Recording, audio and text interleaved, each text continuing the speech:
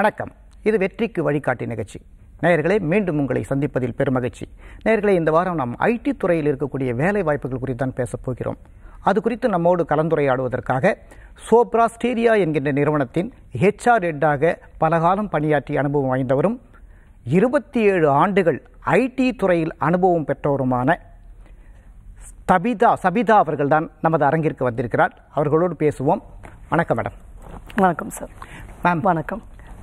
நீங்கள் அதாவது துறை சார்ந்து சர்வதேச அளவில் ஏறக்குறைய ஏராளமான விருதுகள் சர்வதேச அளவில் வாங்கியிருக்கீங்க.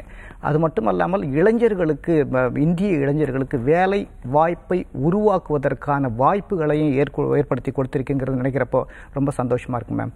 நன்றி. எங்களுடைய புதுயுகம் தொலைக்காட்சி உங்களை அரங்கிற்கு கொண்டு வந்து எங்களுடைய நேயர்களுக்கு கருத்துரை வழங்குவதற்கு நீங்கள் வந்திருக்கிறது எங்களுக்கு மிகப்பெரிய சந்தோஷம் ma'am.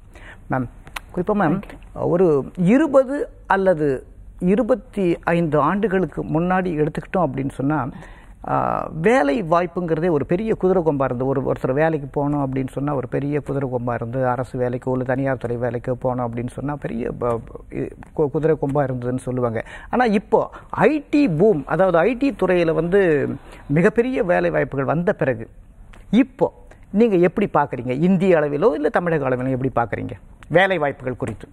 Right. First of all எல்லாருக்குமே வணக்கம். ரொம்ப சந்தோஷமாக இருக்குது இங்கே புதிய யுகம் ப்ரோக்ராமில் கலந்துக்கிறதுக்கு. என்னோட ஒப்பீனியன் எப்படின்னா சார், ரைட் நவ் தான் best time for IT industry. ஏன்னா இப்போ இத்தனை வருஷமா 20 இயர்ஸ் பேக், 20 வருஷம் முன்னாடி நீங்கள் சொன்னீங்க, அப்போ இருந்த நிலைமையும் இப்போ இருக்க நிலைமையும் பார்க்கும்போது இப்போ எக்ஸ்ட்ரீம் நம்பர் ஆஃப் ஆப்பர்ச்சுனிட்டிஸ் வருது. பல விதமான மக்களுக்கு பல விதமான ஆப்பர்ச்சுனிட்டிஸ் இருக்கு. டிஃப்ரெண்ட் டேலண்ட்டுக்கு அவங்களுக்கு ஏற்பட்ட குவாலிஃபிகேஷன் பிரகாரம் எம்ப்ளாய்மெண்ட் ஆப்பர்ச்சுனிட்டிஸ் இருக்கு ஐடி துறையில். Plus ID only one part of technology. முக்கியமாக எல்லாருமே ஐடி தான் எல்லாமே டெக்னாலஜின்னு நினச்சிக்கிறாங்க. ID is one of the sectors of technology. So இந்த செக்டாரில் ஒர்க் பண்ணுறதுக்கு பல டெக்னாலஜி இப்போ காலேஜ்லேயே எடுத்துட்டிங்கன்னா they can do any stream of engineering.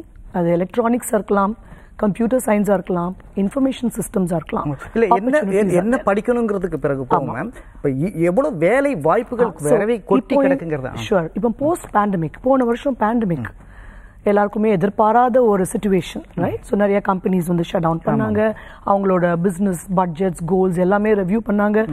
And போன வருஷம் பார்த்தீங்கன்னா செப்டம்பர் அக்டோபரில் ஒரு பெரிய லல் இருந்தது. ஸோ நிறைய ஜாப்ஸ் எல்லாம் போச்சு, நிறைய பீப்புள் லாஸ்ட் ஆப்பர்ச்சுனிட்டிஸ். பட் அதே peak of August this year பார்த்தீங்கன்னா 1,74,000 ஆப்பர்ச்சுனிட்டிஸ் இந்தியாவில் மாத்திரம் கிரியேட் ஆயிருக்கு இன் இன்ஃபர்மேஷன் டெக்னாலஜி. ஏறக்குறைய 2 லட்சம் வேலை வாய்ப்புகள் இந்தியாவில் மட்டுமே உருவாக்கப்பட்டிருக்கு. அது தமிழ்நாட்டிலேயே ஏப்ரல் மாதம் மாத்திரம் எடுத்துட்டீங்கன்னா 68,000 நியூ பப்ளிஷ்டு ஓப்பனிங்ஸ் வந்துச்சு வெறும் தமிழ்நாட்டில். அது அப்புறம் திருப்பி ஜூலையில் கொஞ்சம் குறைஞ்சது, 20,000 கம்மியாச்சு.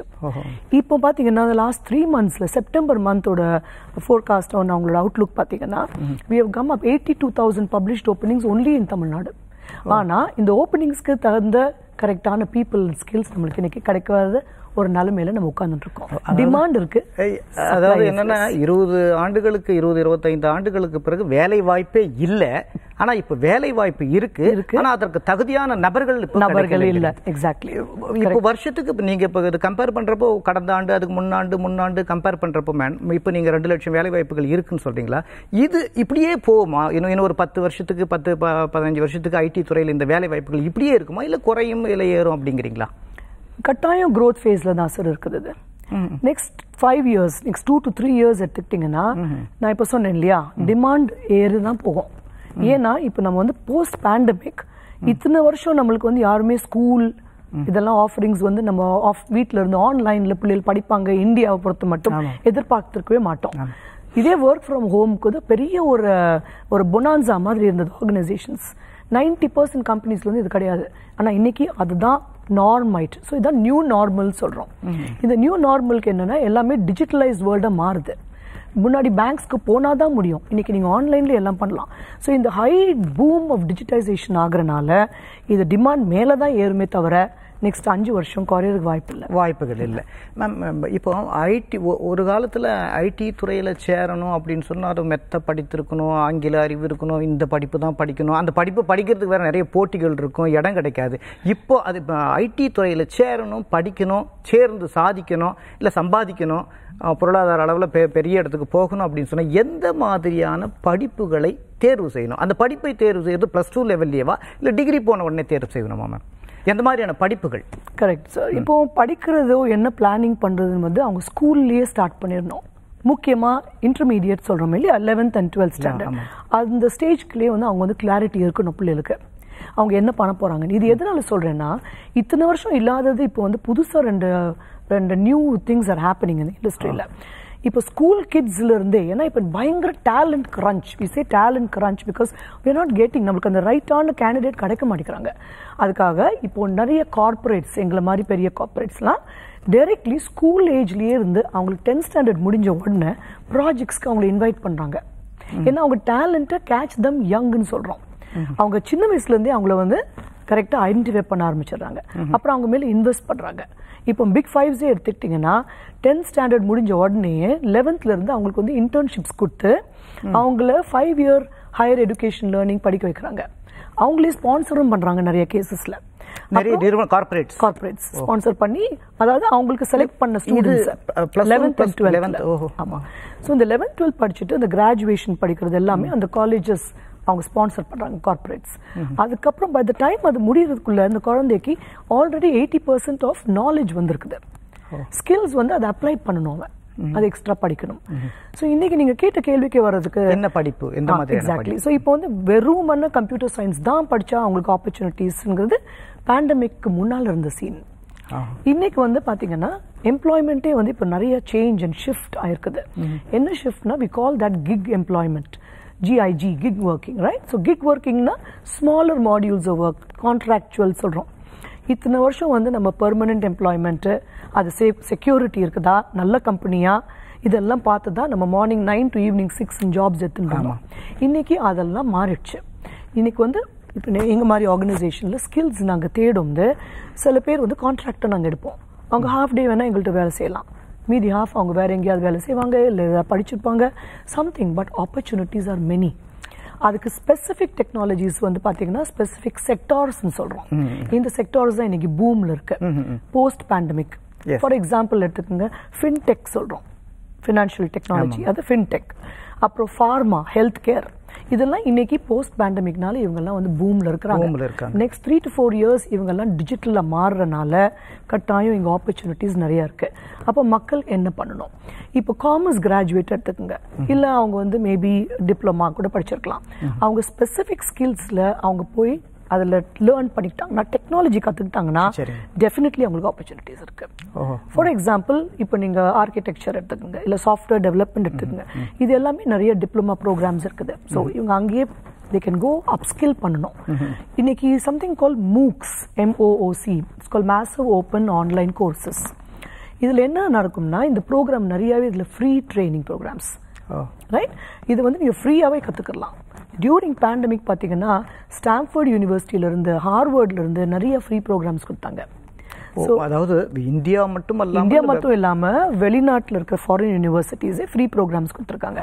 ஸோ இப்போ நம்ம இளைஞர் வந்து வேலை வாய்ப்புக்கு உகந்த ஃப்ரீ ப்ரோக்ராம். ஸோ அது வந்து குறிப்பிட்ட டொமைன் சர்டிஃபிகேஷன்ஸாக இருக்கலாம், சர்டன் ஸ்கில்ஸாக இருக்கலாம். இது வந்து அவங்க கற்றுக்கிட்டாங்கன்னா, அதே மாதிரி மேனேஜ்மெண்ட் ப்ரோக்ராம்ஸ் இருக்கு. இப்போ நான் நல்ல மேனேஜர் ஆகணும், நான் என்னெல்லாம் கற்றுக்கணும், அதுக்கு குறிப்பிட்ட ப்ரோக்ராம்ஸ், இதெல்லாம் டிஃப்ரெண்ட் ஆப்பர்ச்சுனிட்டிஸ் இருக்குது சார். மேம், இப்போ நீங்கள் சொன்னீங்க, இப்போ ஹார்வர்டு யூனிவர்சிட்டி எல்லாம் சொன்னீங்க இல்லையா? இப்போ இந்த விஷயங்கள் எல்லாம் நம்ம இந்திய இளைஞர்கள் எப்படி தெரிஞ்சுக்க முடியும்? ஒன்லி வெப்சைட் மூலம்தானா, இல்லை பேப்பரில் அதற்கான விளம்பரங்கள் வருமா, இல்லை எப்படி மேம் தெரிஞ்சுக்க முடியும்? இப்போ உள்ள ஜென்ரேஷன் நான் நினைக்கிறேன் இப்போ நான் ஹார்வர்டு யூனிவர்சிட்டியில் சேர்ந்து படிக்கணும், இந்த ஃப்ரீ ப்ரோக்ராமில் சேர்ந்து படிக்கணும்னு நினைக்கிறேன். எப்படி நான் தெரிஞ்சுக்கிறது? ஸோ நீங்கள் வந்து அந்த வெப்சைட்ஸ்க்கு என்ரோல் பண்ணி வச்சுக்கணும், ரைட்? இப்போ குறிப்பிட்ட யூனிவர்சிட்டிஸ், இப்போ நிறைய காமன் வெப்சைட்ஸ் இருக்குது. இந்த ஜென்ரேஷனுக்கு we call the millennial generation. இவங்களுக்கு எல்லாமே தெரியும் sir. They go online and search. வெறுமனே சோஷியல் மீடியாவில் டைம் வேஸ்ட் பண்ணாமல் கனெக்டடாக இருக்கணும். கனெக்டடாக இருக்கும்போது அவங்களோட பியர் குரூப் மற்ற காலேஜஸ்லயோ இல்ல அவங்களோட அலும்னை சொல்றோம், காலேஜ் அலும்னை, இவங்க எல்லாம் rich source of help and support கொடுக்குறாங்க. அதனால இவங்க இது மாதிரி டிஃப்ரெண்ட் ப்ரோக்ராம்ஸ், இப்போ நான் இந்த மூக்குன்னு சொன்னேன், இதே மாதிரி எட் டெக்னு இருக்குது, எஜுகேஷனல் டெக்னாலஜி கம்பெனிஸ். ஸோ எட் டெக்ங்கிறது இப்போ உருவாகி வந்திருக்க கம்பெனிஸ். இவங்க என்ன பண்றாங்க, குறிப்பிட்ட ஸ்கில்ஸ் உங்களுக்கு வேணும்னா அவங்க ட்ரைனிங் கொடுத்து உங்களை எம்ப்ளாயபிள், ஹையர் எம்ப்ளாயபிலிட்டியை உருவாக்குறாங்க. Okay, good. ஸோ இது ரொம்ப ஒரு பியூட்டிஃபுல் விஷயங்க. இது போஸ்ட் பேண்டமிக் பாத்தீங்கன்னா நம்மளுக்கு ஸ்கூல் கரிக்குலம்ல தான் போய் படிக்கணும், காலேஜ்ல தான் கத்துக்கணும்னு கிடையாது. அப்படி இல்ல, you can learning is all ரெவல்யூஷனரைஸ்ட். ஆக என்ன சொல்ல வரீங்கன்னா, ஒரு கொரோனா மிகப்பெரிய இளைஞர்களுக்கு மிகப்பெரிய ஒரு கதவை, பொருளாதார நிலையில மேம்படுவதற்கான கதவை திறந்து விட்டுருக்கு. மேம், நம்ம தொடர்ந்து பேசலாம் மேம். பேசுறதுக்கு முன்னாடி ஒரு காலர் பாத்துருவோம் மேம். டெஃபினெட்லி. வணக்கம், வெற்றிக்கு வழிகாட்டி நிகழ்ச்சி. வணக்கம் சார். வணக்கம் வணக்கம், சொல்லுங்க சார். எங்க இருந்து பேசுறீங்க? உங்க பேர் என்ன சார்? சார், என் பேர் விக்னேஷ் சார். சொல்லுங்க. பேசிட்டு இருக்கோம். சொல்லுங்க சார், என்ன உங்க கேள்வி? நான் ஒரு B candidate sir. 2019 pass out. சரிங்க. மெக்கானிக்கல் 2 years நானும் படிச்சு ஜாப் சர்ச் பண்ணிட்டு இருக்கேன். நல்ல ஒரு ஸ்கில்ஃபுல்லான ஜாப், நல்ல ஒரு ஏர்னிங் ஜாப் கிடைக்கல சார் இது வரைக்கும்.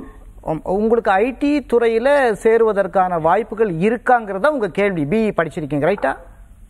ஐடில இருக்கு சார். ஆனா நான் ஒரு 5 years நான் இதுக்குன்னே ஸ்கில் பண்ணி படிச்சிருக்கேன் sir. Diploma in mechanical plus BE mechanical படிச்சிருக்கேன் சார். மேம், அவருடைய மெக்கானிக்கல் படிச்சிருக்காரு. இப்போ மெக்கானிக்கல் படிச்சிருக்காங்கன்னா உங்க ஆட்டோமோட்டிவ் இண்டஸ்ட்ரீஸ் பார்க்கலாம். பிகாஸ் இப்போ ஆட்டோமோட்டிவ் இண்டஸ்ட்ரீஸ் மிஸ்டர் ஜேம்ஸ் பூம்ல இருக்குது. So you can try. லல் இருந்தது, பேண்டமிக் டைம்ல கொஞ்சம் டவுன் சைடு இருந்தது. பட் இப்போ திருப்பி அவங்க ஆப்பர்ச்சுனிட்டிஸ் எடுத்துக்கிறாங்க. ஸோ நீங்க வந்து different kind of certification programs பண்ணுங்க. இது கூட நிறைய ஆப்பர்ச்சுனிட்டிஸ் வரும். ஃபார் எக்ஸாம்பிள், நீங்க குவாலிட்டி சைடில் கூட போகலாம், டெஸ்டிங் அந்த மாதிரி கூட பார்க்கலாம். நீங்க குவாலிட்டி அஷூரன்ஸ் சொல்றோம், அது கூட நீங்க ஏதாவது அடிஷனல் கோர்ஸ் ஏதாவது பண்ணிட்டு ஒர்க் தேடலாம். Definitely opportunities are heavy. நீங்க ஐடி இண்டஸ்ட்ரியில தான் போகணும்னு அவசியமே இல்லை. Automotive industry is again on the boom இப்போ, அதனால அங்கேயும் ட்ரை பண்ணலாம். Okay ma'am. மேம், இப்போ ஒரு ஐடி துறையில சேருவதற்கோ அல்லது சேர்ந்து சாதிக்கணும் அப்படின்னு சொன்னா உங்களுடைய அந்த செலெக்ஷன் ப்ராசஸ் எப்படி மேம் இருக்கும்? ஐடி துறையினுடைய செலெக்ஷன் ப்ராசஸ் எப்படி இருக்கும்? ஸோ இப்போ செலெக்ஷன் ப்ராசஸ்ன்னு சொன்னீங்கன்னா we have different kinds tests, வந்து விதவிதமான டெஸ்ட் இருக்கும். பட் ஃபண்டமெண்டல் வந்து ஆப்டிடியூட் டெஸ்ட். இல்லை, இன்னும் நீங்கள் எப்படி தெரிஞ்சுக்க முடியும் உங்களுடைய நிறுவனத்தில்? ஸோ உதாரணத்துக்கே சொல்கிறேன், இப்போ உங்கள் நிறுவனத்தில் ஒரு வேலை வாய்ப்பு இப்போ வந்து அவங்க காலேஜஸ்ல இப்போ கேம்பஸ் இன்டர்வியூ பண்ணுவீங்க. கேம்பஸ் இன்டர்வியூஸ்க்கு எஸ், அப்படிதான் பண்ணுவீங்க. ஒரு செலெக்ஷன்ங்கிறது அவ்வளோதான். ஸோ மெயின்லி கேம்பஸ்ல இருந்து தான் போவோம். கேம்பஸ்ல இருந்து எங்களுக்கு தேவையான இன்டேக் கிடைக்கலாட்டி அப்போ நாங்கள் ஆஃப் கேம்பஸ் டிரைவ்ஸ் நடத்துவோம். அதுல பூல் கேம்பஸ்னு வேற ஒரு சிஸ்டம் இருக்கு. ஸோ இதுல நிறைய காலேஜஸ் ஒன்று சேர்ந்து வருவாங்க, அது பூல் கேம்பஸ். பட் பிரைமர்லி எங்களோட இன்டேக் வந்து கேம்பஸ் இன்டர்வியூ. அண்ட் ஹையர் லெவல்ஸ்க்கு பார்த்தீங்கன்னா நாங்கள் லேட்ரல் ஹையரிங்னு சொல்லுவோம். லேட்ரல் ஹையரிங் வந்து ஆல்ரெடி எக்ஸ்பீரியன்ஸ் ஆகி பல கம்பெனிஸ்லயோ சின்ன கம்பெனிலயோ பெரிய கம்பெனிலயோ வேலை செஞ்சுட்டு இருப்பாங்க. அவங்களுக்கு ஆல்ரெடி எக்ஸ்பீரியன்ஸ் இருக்கும். அந்த ஆட்கள் நாங்கள் ஹையர் பண்றது வந்து ஸ்பெசிஃபிக்கான அதுக்கு குறிப்பிட்ட ஜாப் ரோல்ஸ்ன்னு வரும், அதுக்கு தான் அவங்களை எடுப்போம். ஏன்னா அவங்களுக்கு எக்ஸ்பீரியன்ஸ் இருக்குது, எங்களுக்கு அது வேணும். பட் கேம்பஸ்ல இருந்து எடுக்கிறது வந்து ஆப்டிடியூட் டெஸ்ட் இருக்கும், டெக்னிக்கல் இன்டர்வியூஸ் இருக்கும். ஆனா எல்லாமே பேசிக்ஸ்ல தான் நாங்க கேட்போம். இப்போ ப்ரோக்ராமிங் பேசிக்ஸ் இருக்கு, operating systems based on computer, அவங்க என்ன கரிக்குலம்ல படிச்சிருக்காங்களோ அதுல தான் வரும். ஸோ ஆனால் அந்த பேசிக்ஸ் அண்ட் ஃபண்டமெண்டல்ஸ் தான் நம்மளோட ஃப்ரெண்ட்ஸ் மறந்துடுவாங்க. ஸோ அவங்க ஆஸ் வி கோ அலாங் அவங்க என்ன பண்ணுறாங்க, அந்த பேசிக் அண்ட் ஃபவுண்டேஷன் உள்ள டெப்த்துக்கு போகிறதில்ல. ஸோ டெப்த் ஆஃப் சப்ஜெக்ட் ரொம்ப இம்பார்ட்டன்ட். அது படிச்சுட்டு இருக்காங்கன்னா அவங்களுக்கு அந்த ஆப்ரேட்டிங் சிஸ்டம்ஸில் உள்ள டெக்னாலஜி ரிலேட்டட் கொஸ்டின்ஸ் வந்து ஈஸியாக கேட்குவாங்க. இப்போ அந்த ஷிஃப்ட் அதுலயும் ஷிஃப்ட் இருக்குது. ஒரு கேண்டிடேட் நீங்க செலக்ஷன் பண்ண விரும்புற ஒரு நபரை படிக்கிறதுக்கு மீறி நீங்க கேள்வி கேட்க போறாரு. என்ன படிக்கிறாரோ அதை பேஸ் பண்ணி தான் क्वेश्चन பண்ணுவாங்க. அதை பேஸ் பண்ணி தான் டெஸ்ட்ல வரும். டெஸ்ட்ல இன்டர்வியூ வந்து ரிட்டன் டெஸ்ட்ல, இன்டர்வியூல அது மாத்திரம் எனஃபா இருக்காது. அது ஏன் அது என்னஃப் இல்லைன்னு சொன்னா, இன்டர்வியூல வந்து அவங்க என்ன ஸ்பெசிபிக் எக்ஸ்ட்ரா படிச்சிருக்காங்க, அவங்க என்ன ப்ரோக்ராம்ஸ் பண்ணிருக்காங்க, வேற தனிப்பட்ட முறையில் அவங்களோட சொந்த முயற்சி எடுத்து அவங்க என்ன ப்ரோக்ராமிங் பண்ணிருக்காங்கிறது ரொம்ப இம்பார்ட்டன்ட். அதுவும் சப்ஜெக்ட் பேஸ்டு தான். அப்படிதான் சப்ஜெக்ட் தான். நீங்க இப்போ ஃபார் எக்ஸாம்பிள் இப்போ ஒரு இன்ஜினியரிங் கிராஜுவேட் அவருக்கு காலேஜ் கரிக்குலம்ல பைத்தான்ங்கிற சப்ஜெக்ட் இல்லைன்னு வச்சுக்கோங்க. ஒரு சி அண்ட் பைத்தான் அவங்க வந்து அடிஷ்னலாக அவங்க லேர்ன் பண்ணுறாங்க. அதை படிச்சுட்டு அவங்க வரும்போது அந்த பேசிக்ஸில் அவங்க ஸ்ட்ராங்காக இருக்கணும். ஏன்னா அவங்க சர்டிஃபிகேஷன் அவங்களோட ப்ரோக்ராம் அவங்களோட பயோடேட்டாவில் எழுதுறாங்க. அப்போ டெஃபினெட்லி அதுக்கு ஃபவுண்டேஷன் அவங்க ஸ்ட்ராங்காக இருந்தால் தான் அது குறிப்பிட்ட கொஸ்டின்ஸ் அவங்க ஆன்சர் பண்ண முடியும். இன்னைக்கு இந்த movement has happened my dear friends. இப்போ shift has happen to application. இப்போ நான் கற்றுக்கிட்டேன். இப்போ ஒரு ரியல் ப்ராப்ளம் சுச்சுவேஷன் நாங்கள் கொடுப்போம் இன்டர்வியூவில். இதோட அப்ளிகேஷன் நீங்கள் எப்படி பண்ணுவீங்க, இந்த சுச்சுவேஷனில் நீங்கள் என்ன பண்ணுவீங்க, அது இம்பார்ட்டன்ட். ஓஹோ ஓ சரி மேம். இப்போ நீங்கள் எதிர்பார்த்துட்டு போகிறீங்க, ஒரு கேம்பஸ் இன்டர்வியூ நடத்துறீங்க, ஒரு இடத்துல வந்து ஒரு 1000 பேரை எதிர்பார்த்துட்டு போகிறீங்க. உங்கள் நிறுவனத்துக்கு ஒரு 1000 தான் ஒரு தேவையாக இருக்குன்னு வச்சுக்கோங்களேன். ஒரு 100 பேர் தான் இருக்கிறாங்கன்னு வச்சுங்களேன். தென் என்ன பண்ணுவீங்க மேம்? நாங்கள் குவாலிட்டி காம்ப்ரமைஸ் பண்ணவே மாட்டோம். ஸோ ஃபார் எவ்ரி 500 ஸ்டூடெண்ட்ஸ் பார்க்கும்போது எங்களுக்கு ஒரு 5 பேர் தான் ஆக்சுவலி செலெக்ஷன் ஆகும்.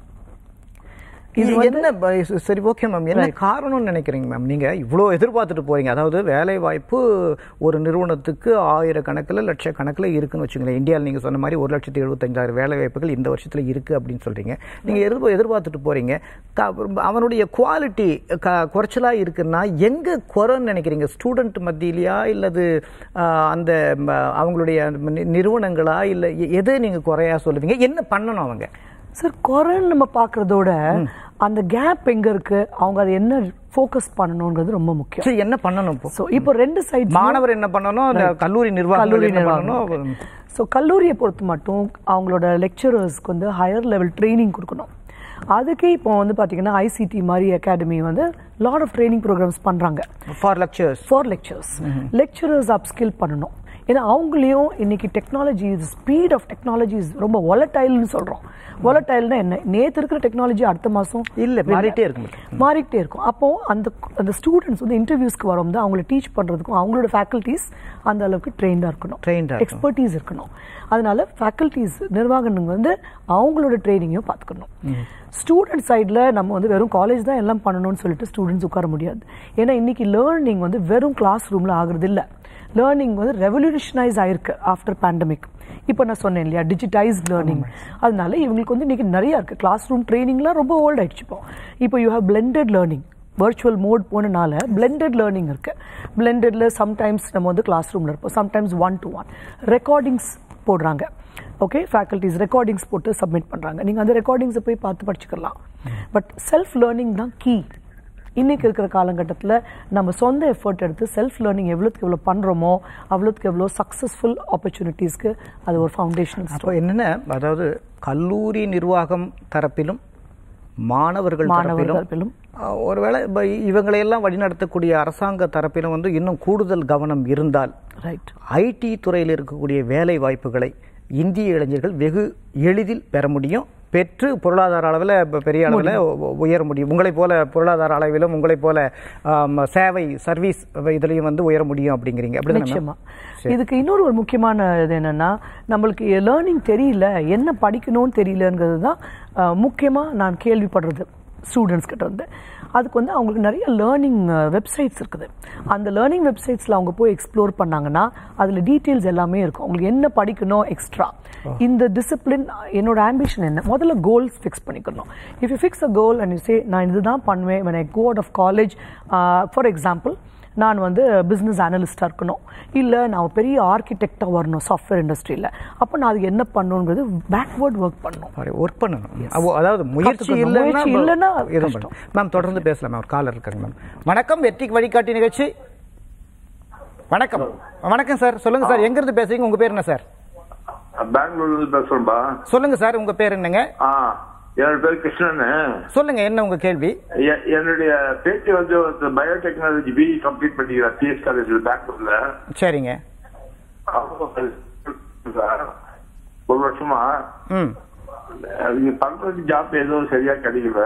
அதுதான் பயோடெக் முடிச்சிருக்காங்களா மேம்? அவங்களுக்கு வாய்ப்புகள் இருக்குமா ஐடி ஃபீல்டில் இருக்குமான்னு கேட்குறாப்புல. பயோடெக் படிச்சிருக்காங்கன்னா அவங்கள ஃபார்மா இண்டஸ்ட்ரீஸ்க்கு ட்ரை பண்ண சொல்லணும். ஃபார்மா இண்டஸ்ட்ரீஸில் நிறைய ஐடியை யூஸ் பண்ணி, டெக்னாலஜி யூஸ் பண்ணி நிறைய முன்னேற்றங்கள் இருக்கு, இன்னோவேஷன்ஸ்ன்னு சொல்கிறோம். ஸோ அவங்கள please ask them to apply for such jobs. Good ma'am. Ma'am ரொம்ப சந்தோஷம் மேம். ஒரு அரை மணி நேரம் புதுயுகம் நேயர்களுக்கு ஐடி துறை வேலைவாய்ப்புகள் கொடுத்தீங்க மேம். தொடர்ந்து அடுத்த வாரமும் ஐடி துறையில் இருக்கக்கூடிய வேலைவாய்ப்புகள் பார்ப்போம் மேம். நன்றி, வணக்கம் நேயர்களே. வணக்கம், தேங்க்யூ ஸோ மச்.